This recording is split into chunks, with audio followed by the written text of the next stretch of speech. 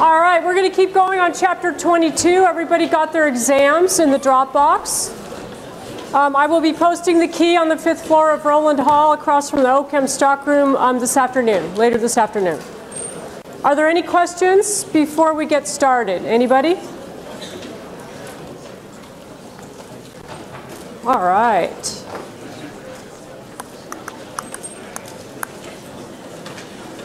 All right, we were talking about acidity of the alpha carbon for carbonyl compounds. We have regular carbonyl compounds, and then we have active methylene compounds. So in a regular carbonyl compound here, like this ketone, this has a pKa of about 20. If we add a second activating, so this is an activating group. If we add a second activating group, the pKa it becomes much more acidic. So we were showing how the direction of equilibrium is completely changed based on which type of compound you have. So this has a pKa of about 20. And so we showed the ratio at equilibrium 10 to the 5th to 1. And now let's do the same thing using the same base with an active methylene compound.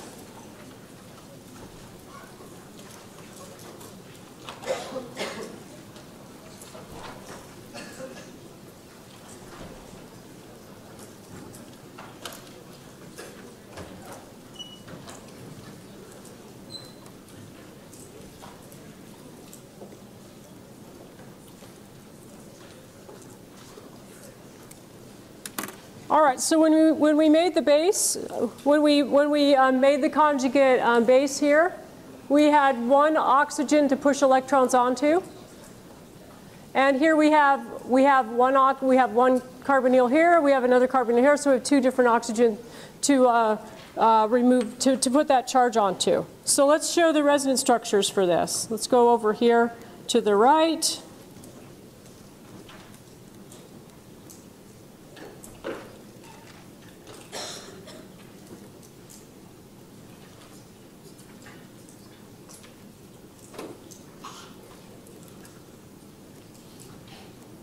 So that would look like that.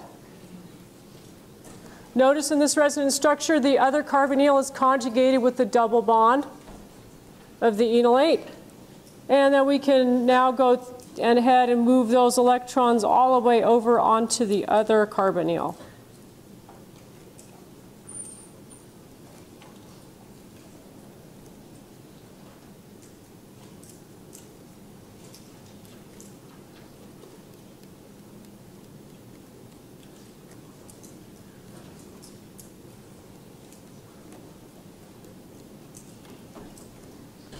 And in that resonance structure, we also have conjugation with the other carbonyl and the double bond of the enolate ion.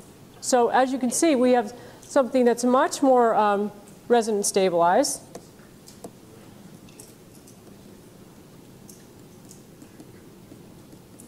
So highly resonance stabilized.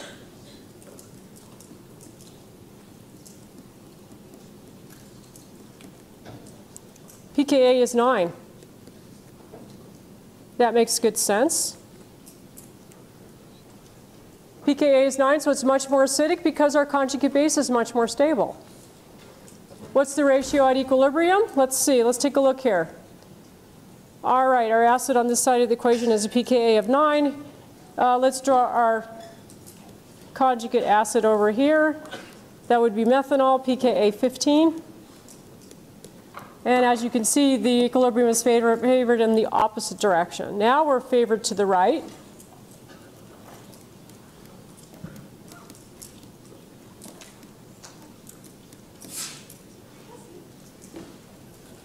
Ratio at equilibrium, what would it be?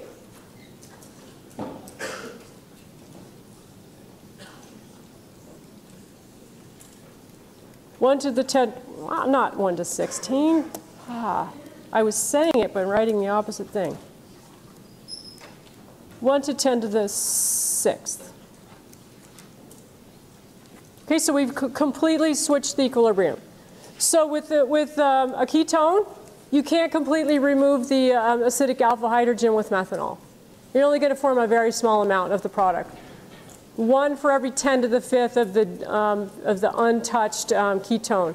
If, however, you have an active methylene compound, so essentially 2 ketones, then now we've completely flipped things. We have now 10 to the 6th deprotonated compounds for every non-deprotonated. So ratio completely switches using the same exact base.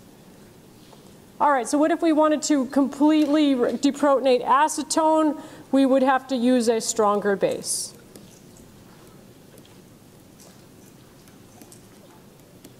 So active methylene compound don't need a stronger base. With non-active methylene compound, we need a stronger base. And the most common base that we're going to use is something called LDA. Feel free to use that abbreviation. Lithium diisopropylamide is our base. And how you make this is you take an amine and you deprotonate with N-butyl lithium. So this is N-butyl lithium. And so what we have here, just an acid-base reaction. In order to deprotonate amine, you need a really strong base. And so that's our really strong base. And so there is our LDA.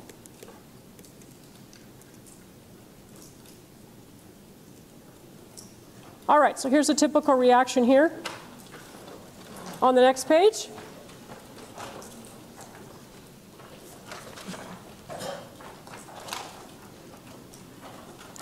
Let's just change this to a 2 and draw out that carbon-hydrogen bond. And we need 2 lone pairs, don't we? There's 2 lone pairs on that nitrogen. So let's add another lone pair.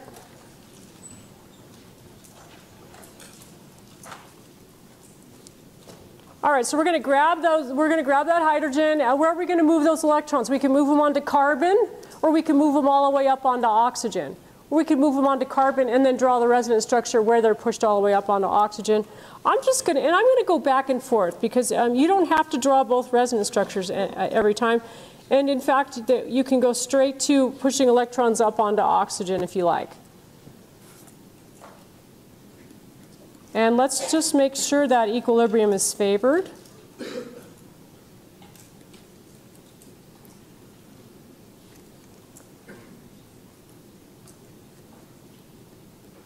So we're going directly to the resonance structure where the negative charge is on oxygen. And then you get diisopropylamine. And I drew that one wrong. Let's fix that.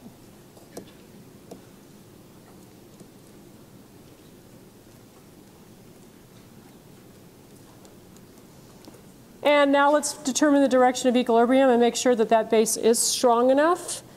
pKa is about 20 for the ketone. For this particular amine, this is our acid on this side of the equation. This is a pKa of 40. So as you can see, we go from stronger acid to weaker acid, very long arrow to the right, very short arrow. At equilibrium, we have, what do we have? One acetone for every 10 to the 20th deprotonated acetone.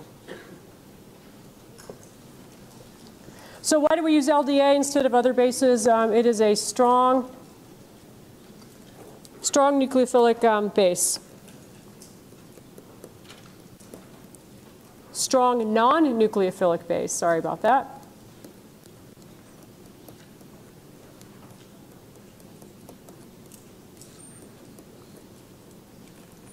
It is too hindered to act as a nucleophile.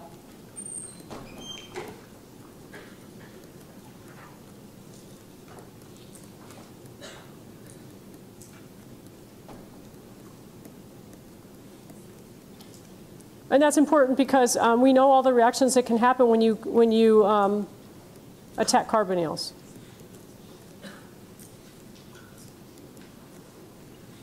So this is what you would form if it attacked as a nucleophile, but it's too hindered, and so you don't get that. So we'll put a big X through that. You don't form that. So you see how you wouldn't want to use, you have to be really careful with the bases you choose. You wouldn't want to use butyllithium to remove that alpha proton, would you? What would happen instead? It would attack the carbonyl. So you're going to have that competition there. Okay? So let's talk about the mechanism for keto-enol tautomerization. And you already know a little bit of this, right? You know the acid-catalyzed mechanism? If you go all the way back to chapter 10 where we did alkynes, hydration of alkynes, and that was one of the mechanisms where I said this is guaranteed to be on the midterm, and that's why, because it prepares you for this material here. So we'll do base catalyzed first, and base catalyzed is what you get when you do hydroboration of an alkyne, and then you follow that with peroxide, sodium hydroxide. Remember that? You got tautomerization. That would be base catalyzed. When you hydrate an alkyne, that's acid catalyzed. So we're going to talk about both of them here. All right, so do base catalyzed first.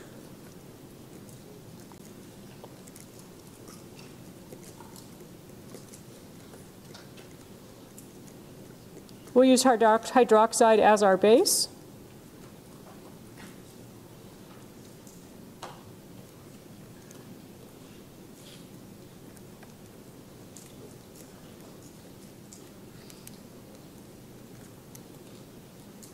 So notice, on that time I left electrons on carbon. I could also push them all the way up onto oxygen, and we'll be doing that also.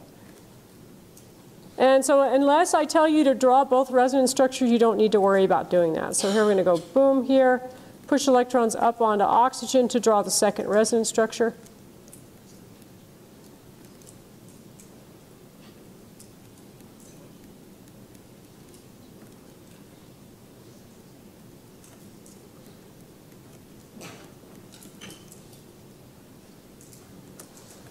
So we're going back the other direction, aren't we? Back in chapter 10, we went from the enol to the keto form. Now we're going from the keto to the enol form.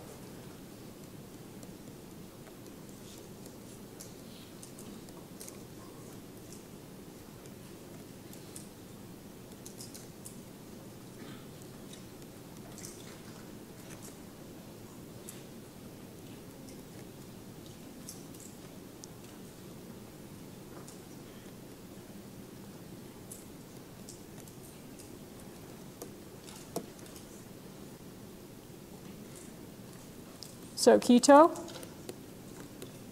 and enol tautomerization. Just back the other direction. So as we said already, for most simple ketones, the keto form is going to be more stable than the enol form. Nevertheless, the enol is a crucial intermediate in a variety of reactions with ketones and aldehydes. So even though it's not favored, as long as we're forming a small amount of it, we can do reactions with it. Okay? Doesn't have to be completely favored. We can form a small amount of it and do reactions, which we'll see coming up. All right, and so here's our resonance stabilized enolate ion.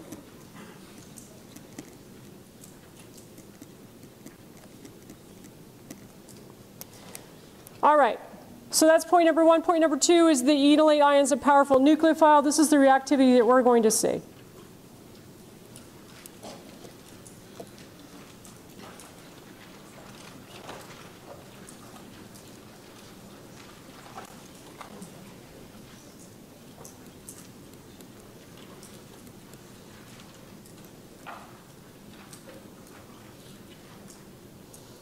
And really, this reactivity you can show from either resonance structure. I've got two resonance structures here. You can draw it from either resonance structure.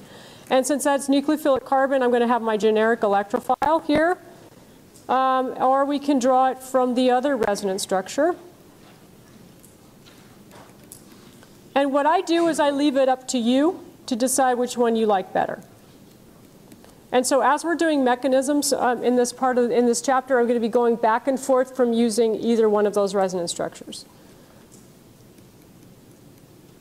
So the arrow pushing is going to look a little different depending on which resonance structure that you're going to work from.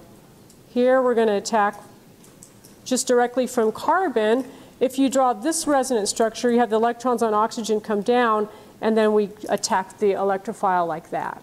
So those are the two, that's the two reactivity, the reactivity that we'll see from either resonance structure.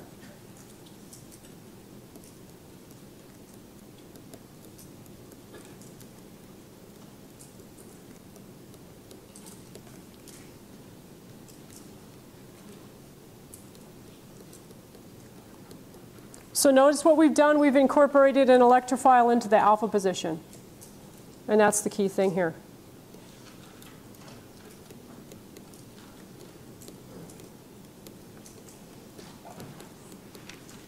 Electrophile, and I'm off the page here, to the alpha position. By the way, I did post those podcasts like last night that you were really looking forward to watching for carbonyl nomenclature, okay? Okay, that's base catalyzed. Questions on the base catalyzed mechanism, anybody?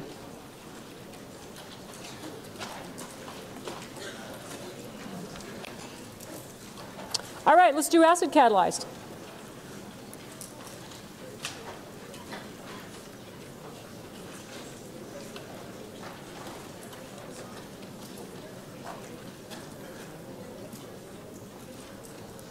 What do we almost always do first in an acid catalyzed mechanism?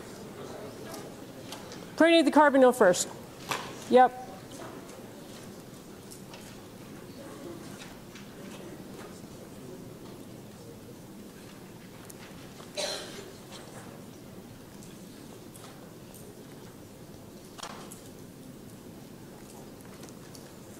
Protonate the carbonyl.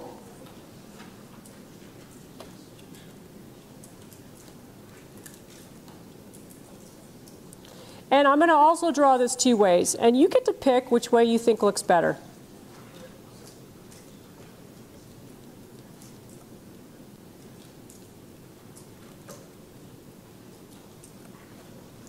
That's resonance structure number 1. And we can move electrons onto oxygen to draw resonance structure number 2.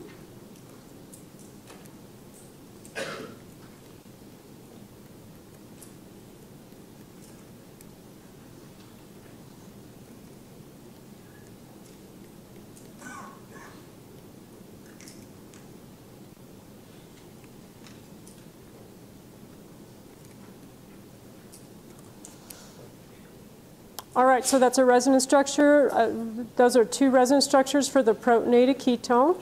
And now we need to remove the alpha hydrogen. Our base is very weak, but we've enhanced the reactivity by protonating oxygen. So I'm going to draw this from either resonance structure, and you can choose which one you like the best.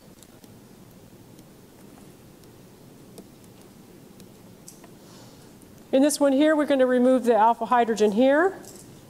Electrons from the carbon-hydrogen bond move over here to make a new double bond. And then we push electrons up onto oxygen. And that looks a little bit, some students don't like that method because it looks like we're removing a hydrogen from a carbon and with a really, really weak base, and that bothers some students. Okay? So the other way to do this, and this will probably look more familiar to you, is we just remove this, and you can see what reaction is this that we saw in chapter 8. That's just an E1, right? And in E1 you can use a weak base. So this is, you can see it maybe, so a lot of students like the second way better because that's an E1. And now it looks, it's not so bothersome that we're taking and removing a hydrogen from carbon. Because we have that carbon, we have the carbocation on the adjacent carbon.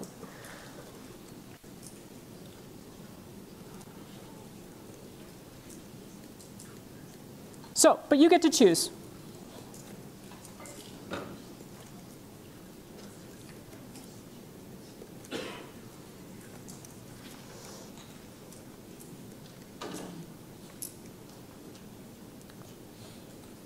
So acid catalyzed. Again, I literally just touch this thing and it scrolls like a huge amount.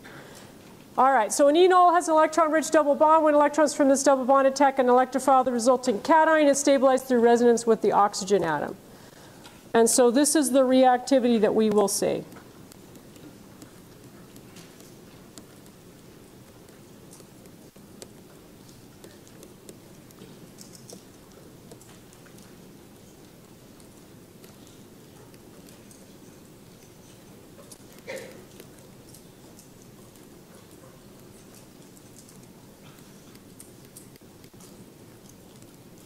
All right, so we have electrons on oxygen.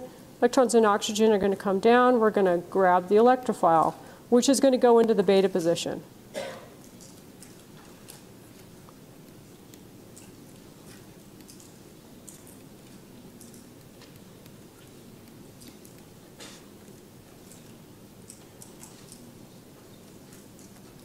So there's our electrophile in the beta position, and certainly that is resonance stabilized.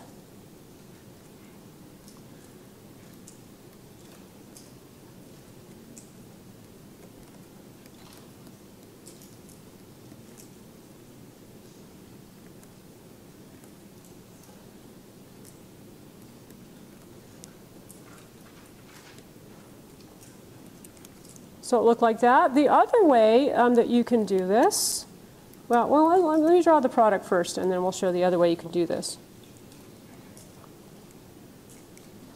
So, well, I'm not going to draw the product. What you're doing the next step, and we'll see that coming up, is deprotonate. But the other way that you can do this that you might like better, if you're remembering 51B,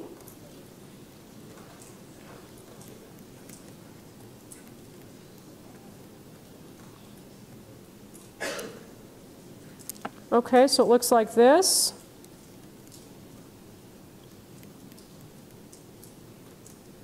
You could have the, we could just have the arrow come from the pi bond. So we did this when we were hydrating alkynes.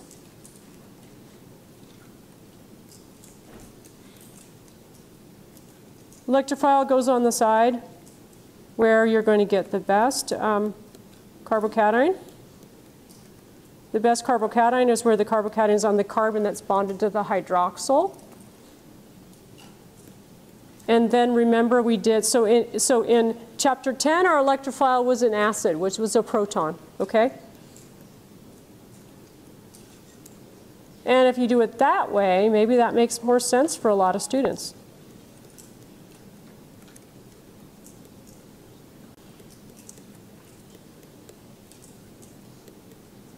And let me fix that. That should be electrophile here.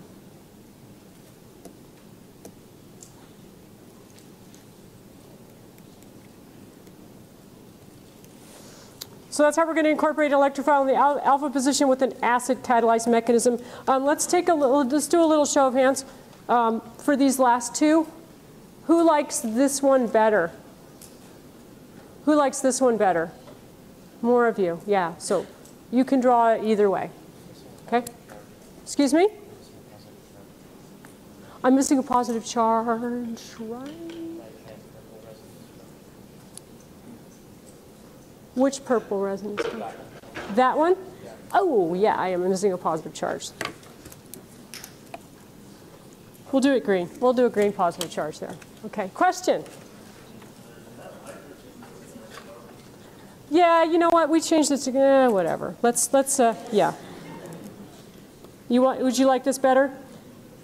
Is that what you're talking about? All my green corrections, let's just draw them in here. Okay, are we good now?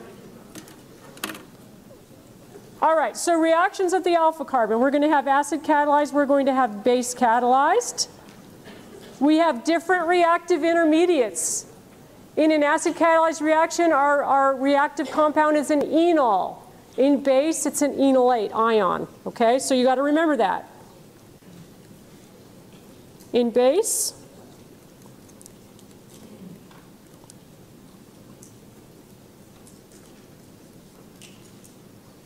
this is what we're going to see. If you use that resonance structure, or if you use this resonance structure,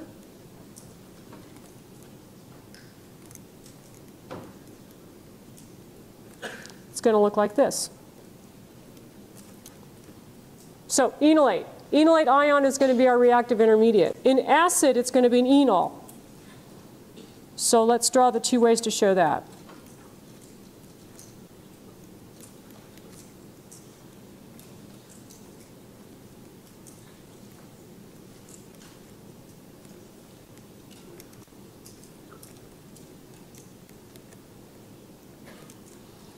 So we can have the electrons on oxygen come down, grab the electrophile like that.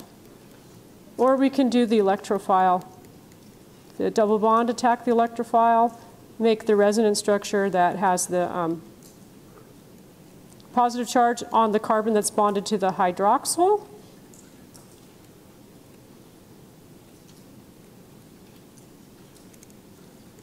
And then, of course, we can draw the resonance structure there. Okay? So those are your choices. But you want to keep it straight. If you're in an acid-catalyzed mechanism, you don't want to make an enolate ion. If you're in a base-catalyzed mechanism, you won't need to make the enol, right? I mean, you could, but you don't need to make the enol, because the reactive intermediate is the enol. I mean, it's the enolate ion. Okay, let's talk about racemization.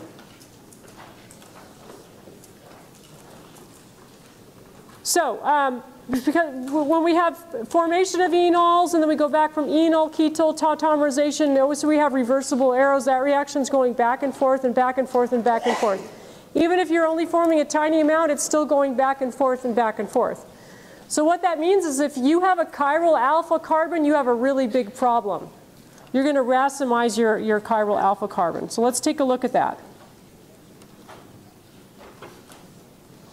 All you need is a trace of acid or base, and you literally don't even need to add it. Just the inside of glassware is acidic enough to catalyze this reaction.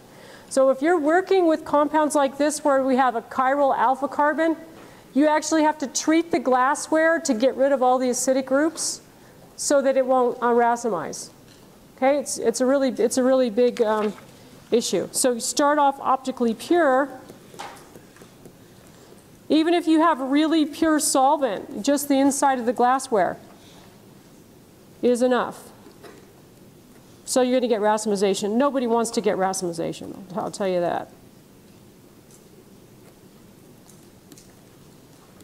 So I'll draw both enantiomers here.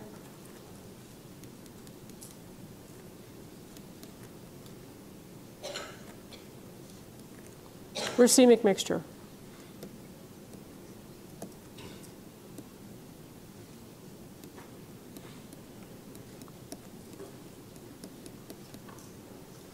So this can be base catalyzed or acid catalyzed. I'm going to show you another reaction that's similar. So for this one, for racemization, I'm going to choose base. And then for the putting a deuterium in the alpha position, I'm going to use acid. And those are those mechanisms will be the same for both.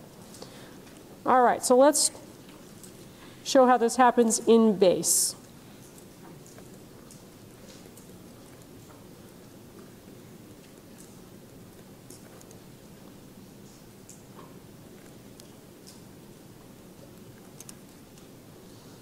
All right, so if we have let's say we have a little tiny bit of hydroxide around.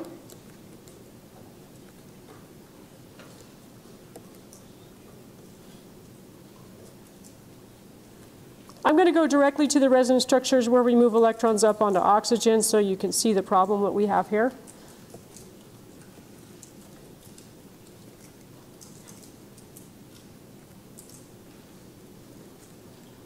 And we know this is the most important resonance structure, so let's see what happens here. What just happened to that stereo center? Gone. Boom. Okay, so we go from sp3 carbon to sp2 planar.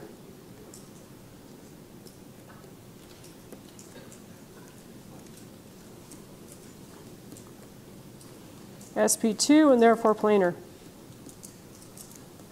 And that's not going to stay like that. We're going to reverse that reaction. And so, but now that we have a planar intermediate, it can reprotonate from the top or it can reprotonate from the bottom.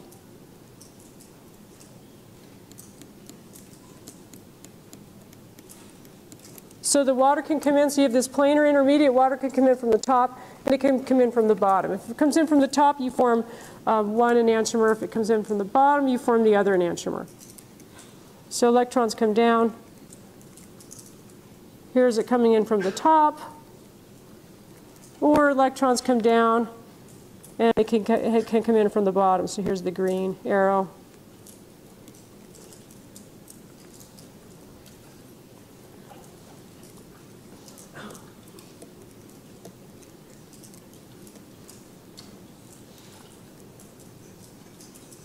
So protonation on top and bottom.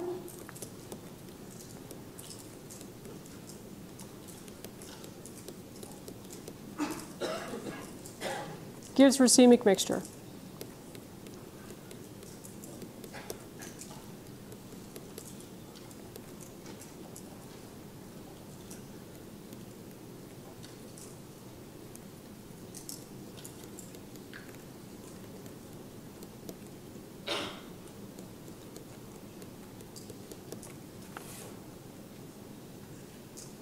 All right, so that's something that you have to worry about if you have carbonyl compounds that have chiral alpha carbons. Another thing that you can do is you can do deuterium exchange to make deuterated compounds. So the alpha hydrogens can be exchanged for deuterium. And so that's going to look like, let's see, depending on how long you let this go.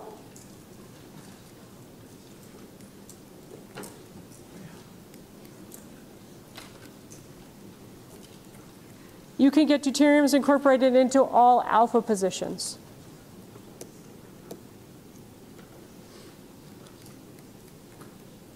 So all what we call enolizable hydrogens.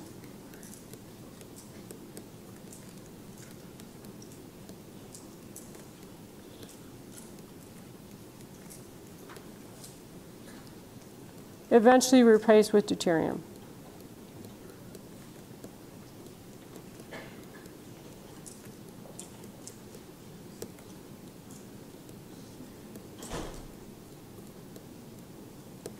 Let's see how that mechanism works. So I did base catalyze. It's really the same mechanism, except now we're just using a deuterium instead.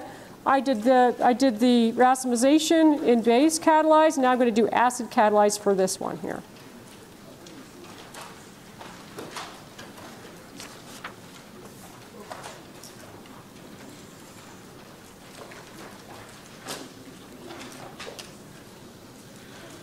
I am not going to show incorporation of all 4 deuteriums. I'm going to show incorporation of 1. And, sorry, if I ask you this mechanism on the test, do I want to see all 4 or do I want to see just 1? Just 1, okay?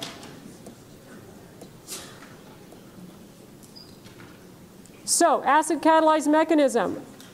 An enol is our nucleophile. So we need to make the enol.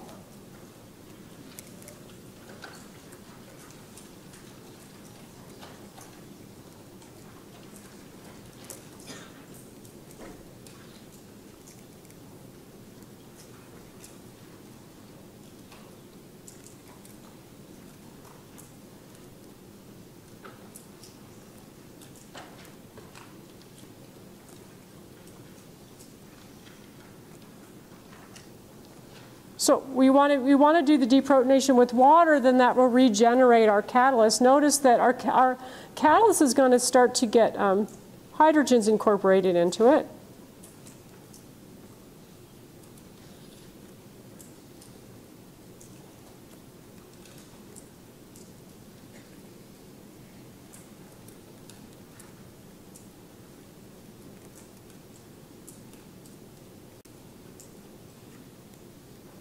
So it's going to look like that. So remember, in the acid-catalyzed mechanism, the enol is the nucleophile.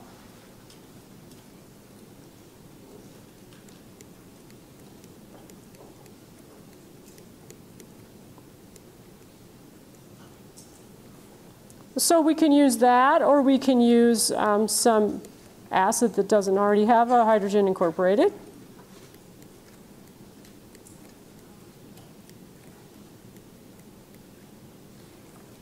Electrons on oxygen are going to come down. We're going to grab deuterium. And we certainly could grab hydrogen just as easily. And so basically you have to get this, you have to let this go for a long time, and you periodically have to replace your acid if you want it all completely converted to deuteriums. And when you do that,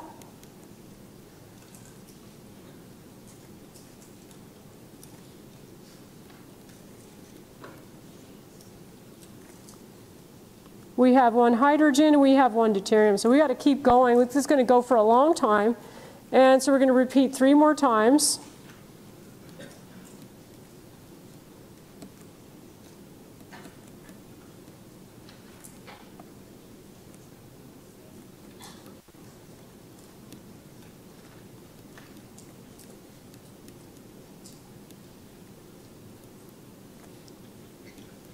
So all 4 hydrogens converted to deuteriums. And then in the last step, we deprotonate.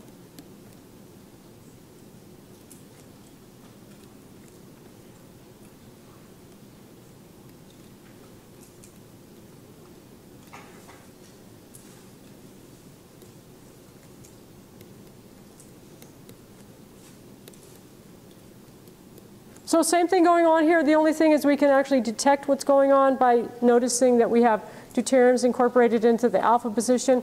In the first reaction we did that was base catalyzed, you notice because you lose your optical purity. Questions on either one of those reactions? Anybody? Yeah? Absolutely, I don't want you to do it 3 times. Yeah.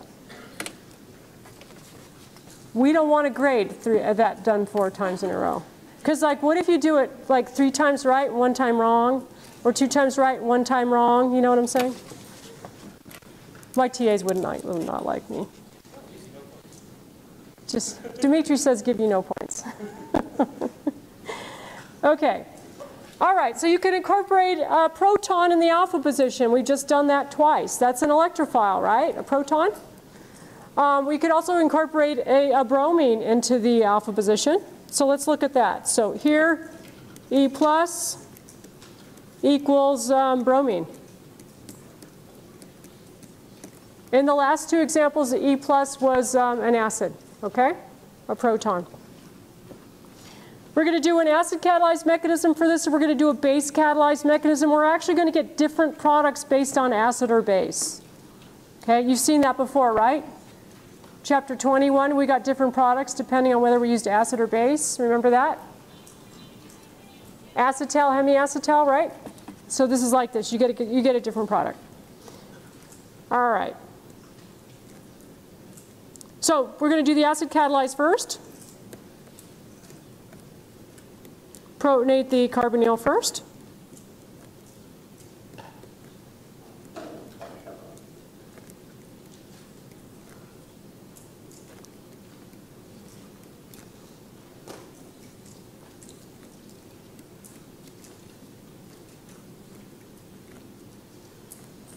All right, we protonated the carbonyl first. Now we're going to remove an alpha hydrogen. So let me draw in the alpha hydrogen. I'll just do CH2 and put a hydrogen here.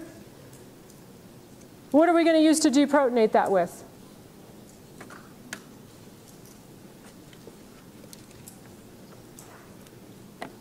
We're going to use water. Do we want to use hydroxide? No, because hydroxide would be half acid catalyzed, half base catalyzed. You don't want to do that. So I'm going to remove this.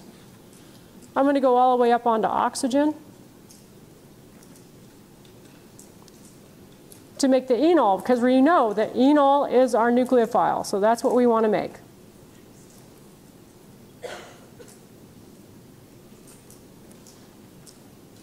Bromine's our electrophile, so now bromine's ready to come in.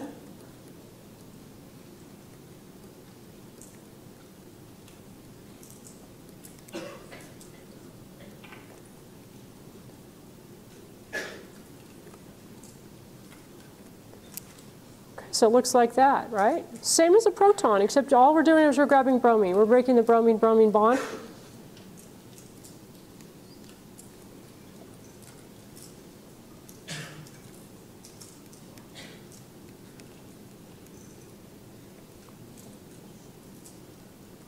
Our new electrophile has been incorporated into the alpha position. That's a bromine. And then in the last step, we can use water or bromide ion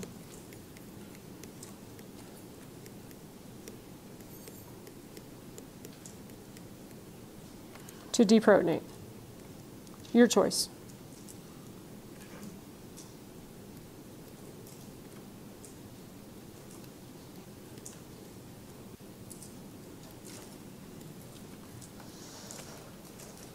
Questions on the acid-catalyzed mechanism? So, in the acid-catalyzed mechanism, let's write the product up here. Now that we've just drawn it, let's write it.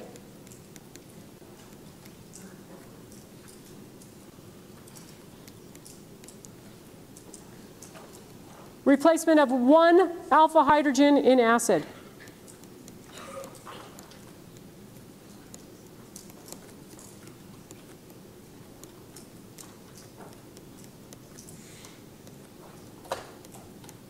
in the acid-catalyzed mechanism.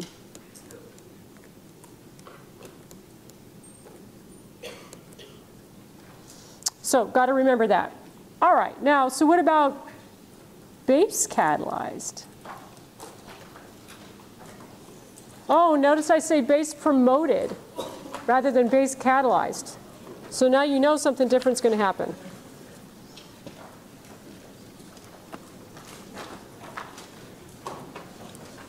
Well, sometimes it's catalyzed, sometimes it's promoted. We'll see.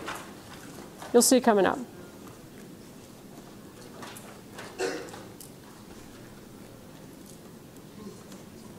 All right, something different's happening here. All alpha positions are converted. All enolizable hydrogens are converted to bromines.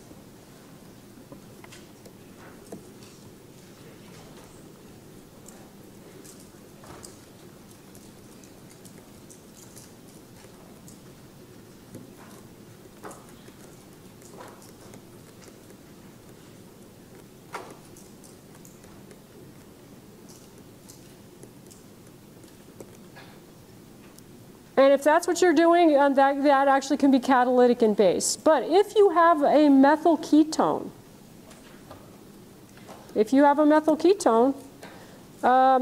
you get a different product.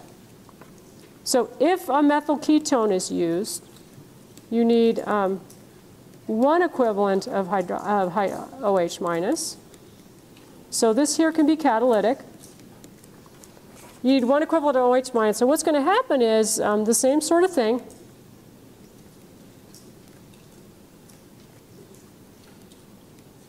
On this right-hand side, you're going to get CBr3, but that's unstable under the reaction conditions. And so it's going to react with the stoichiometric hydroxide. And then when you follow that with acid, you get a carboxylic acid. That was a big surprise there. And CBr3.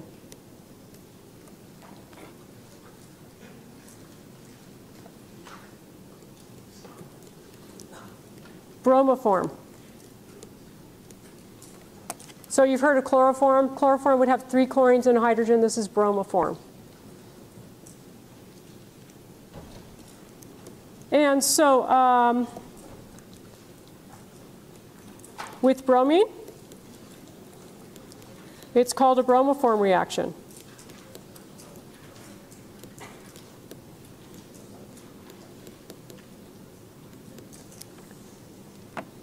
With iodine, it also works with iodine. It's called, what do you think? Iodoform. Yeah, you got it.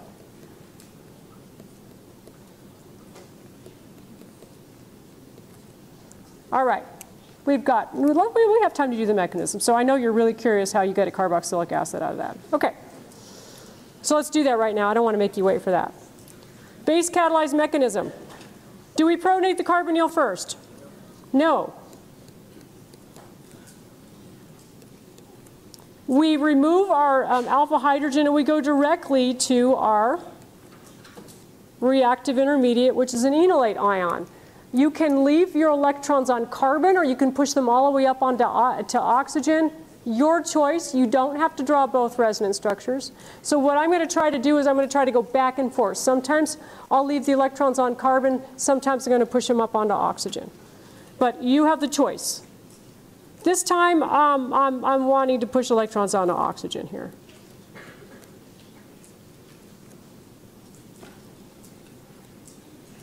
So enolate ion in base is our reactive intermediate. That's our nucleophile. So what you'll notice is the base catalyzed mechanisms are always a little bit shorter than the acid catalyzed mechanisms. So now your bromine comes in.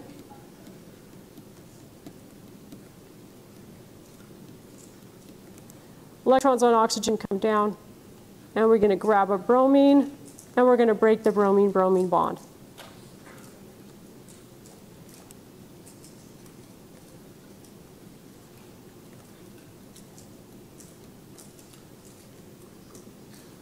And you're done. See how much shorter that is?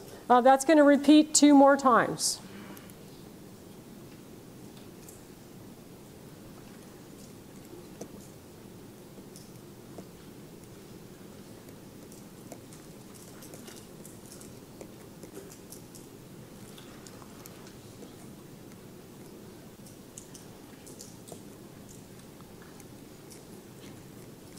All right, so now we've got 3 bromines incorporated.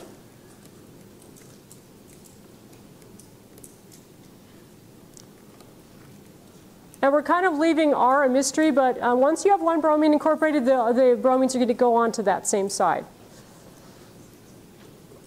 This is unstable. So what happens is the hydroxide ion is going to attack the carbonyl.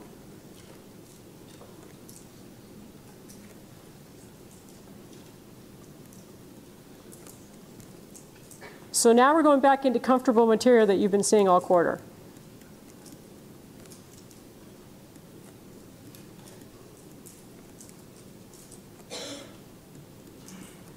And we have 2 potential leaving groups. We have hydroxide and we have CBr3 minus. And it turns out that the electrons on oxygen come down and kick off CBr3 minus.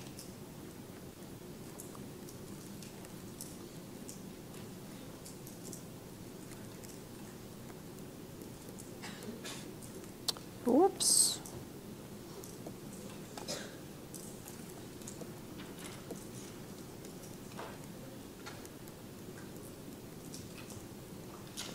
And that CBr3 minus that you just kicked off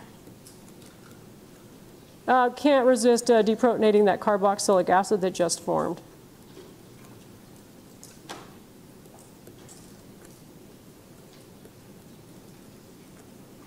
So you get a carboxylate, you get HCBr3, and then in the second step you add acid,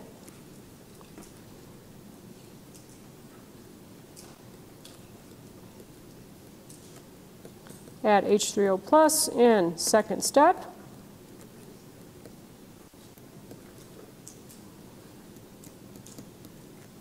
And that's how you isolate the carboxylic acid. So notice what we've done. We turned a ketone into a carboxylic acid.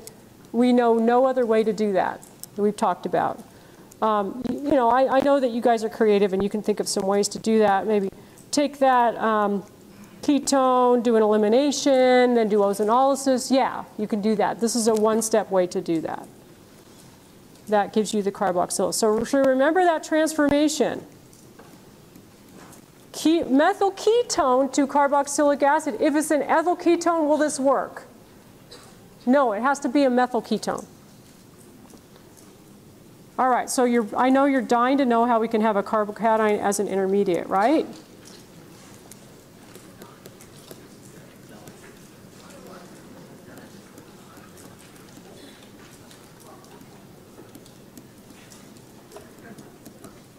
Not a carbocation, a carbanion. What am I even saying here? Carbanion.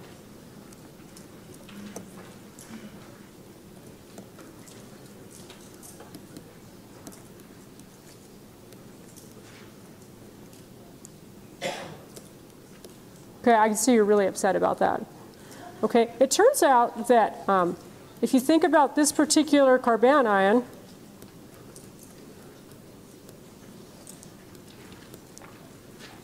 those bromines are actually removing electron density from the carbon, pulling electron density away, and that stabilizes the carbanion.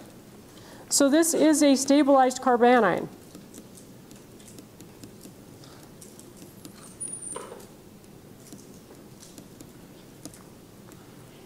Inductive effect of the 3 bromines.